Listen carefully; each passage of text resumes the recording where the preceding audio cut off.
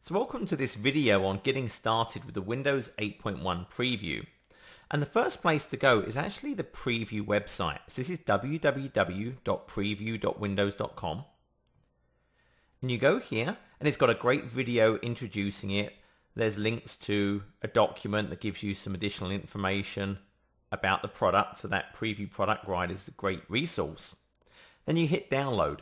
Now the download page is going to vary depending on which operating system you're actually connecting from. If this is a Windows 8, then it's going to give you the link to an MSU, an update file for Windows 8. If I connect from a Windows RT device, it's going to give me the MSU file for a Windows RT device.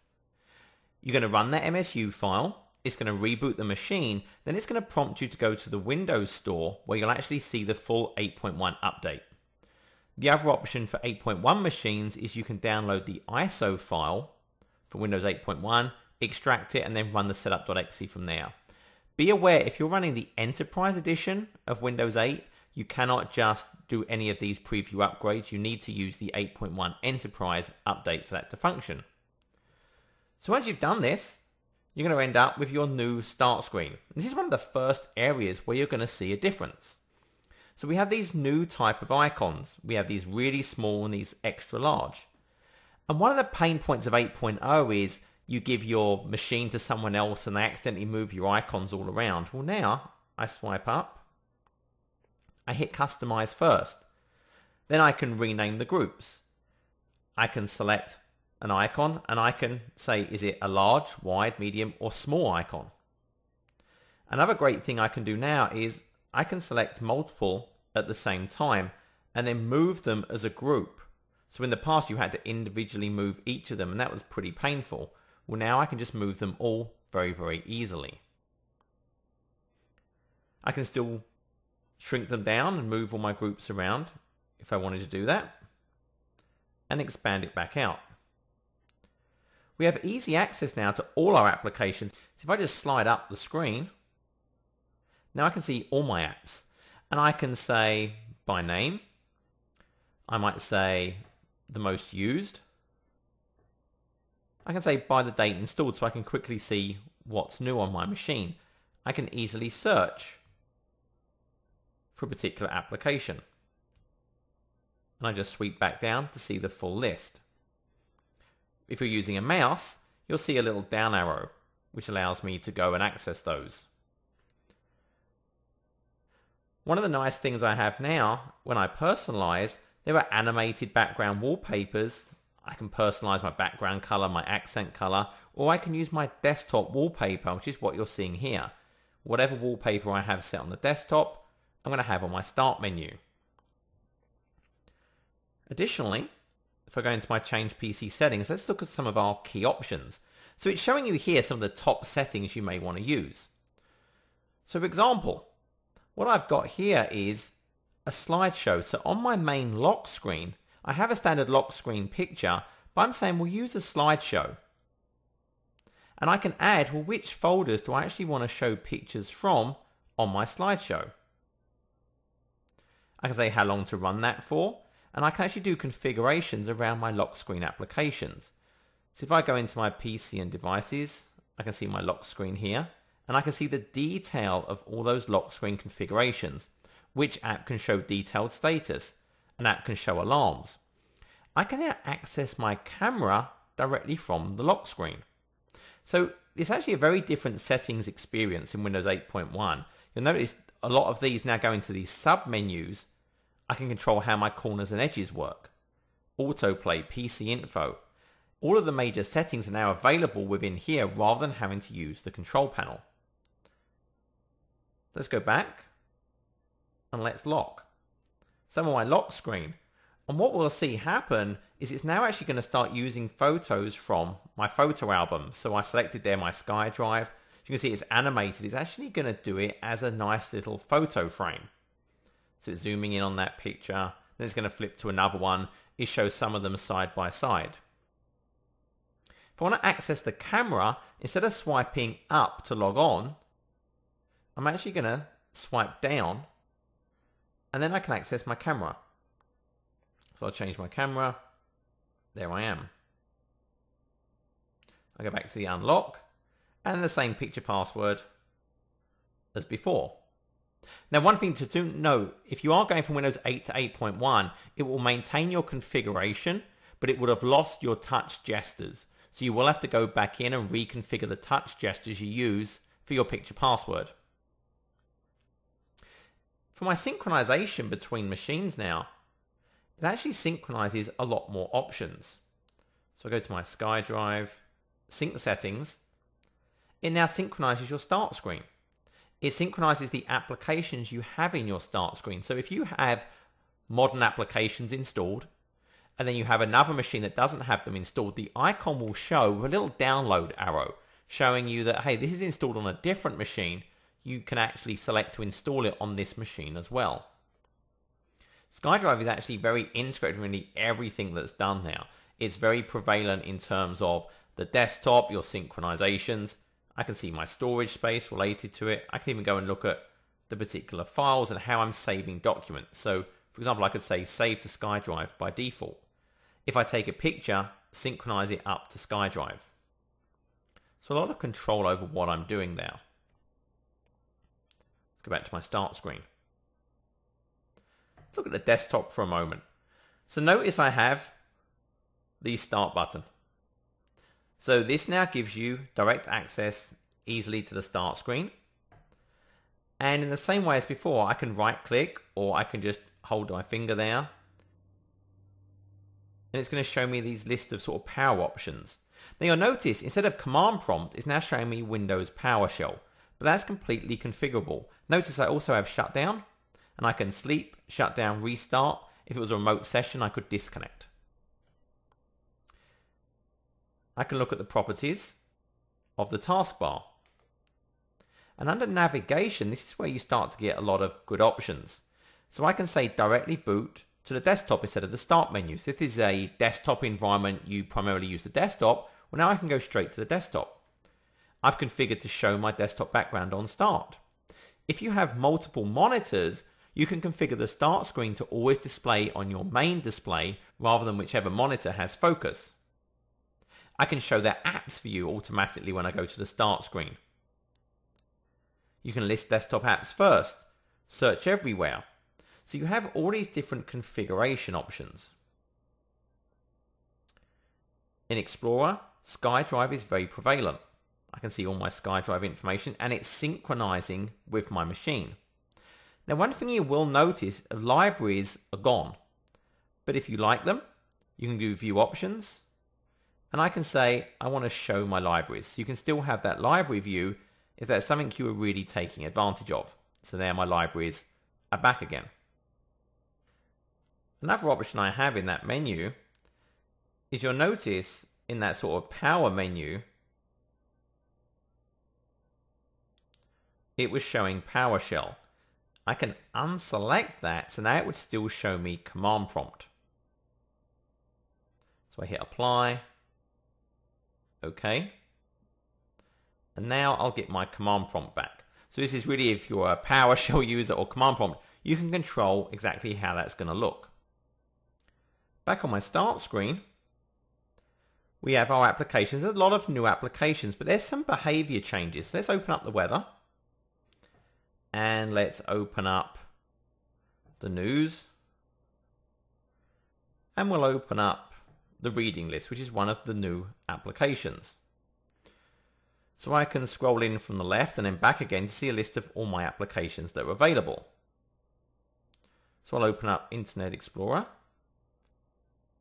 And what I'm going to do is I'm going to pin weather onto the screen as well. But notice instead of it just pinning to a small edge now, snapping in, I can actually modify the different portions of screen being used. I can actually have more than two applications on the screen at the same time, depending on your resolution. If I do have multiple apps open, and I just click on a different application, it hovers in the middle until I say, do I want it to go left or do I want it to go right? So I can now go and tuck that over there. I'll bring that over. I can search. And now it's doing me, where am I searching? Files or everywhere? So I can just start typing something in here. I'll type lasagna. And now it's just basically searching all over. So it's powering into Bing. It's using my local applications. Maybe I've got some information there. So it's really searching my local data on the internet, and it's integrating all this into one search experience. Now there are a number of changes. So the messaging, the contacts app have all been updated, but I want to talk about a few of the new ones. So this reading list is actually a great application. So imagine you're browsing the web. So let me just open up the web browser.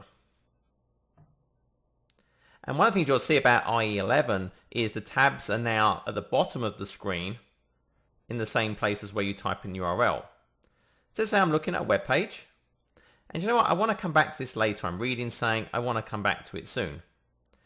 I can come in here and I can say share, and I'm going to share it to the reading list. I'm going to say bookmark that.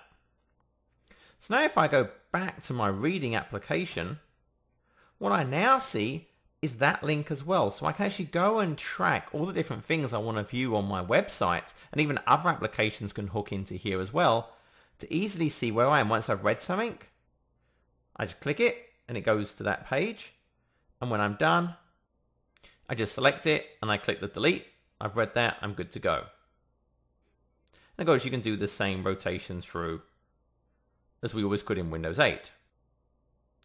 There's a new fitness application that can actually help you track your fitness activities, actually help you diagnose medical issues. There's a new music application, new video, integrating with the online Xbox Music service.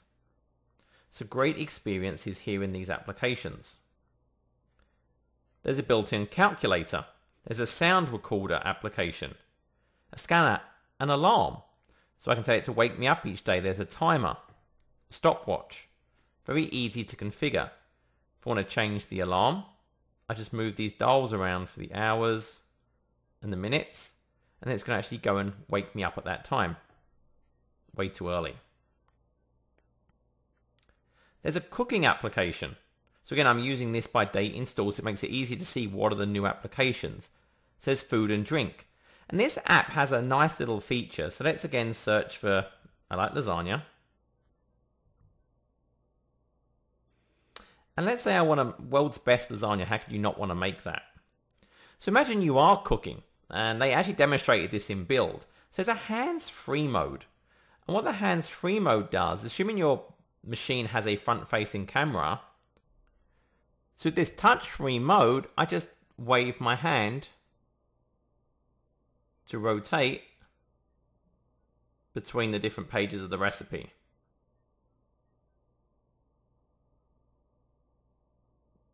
And that's the hands-free. I go back through, and so on. I can turn that off, and then close the application down. One of the other nice apps I wanted to just quickly cover is the camera. So with the camera application, I'm just going to click this.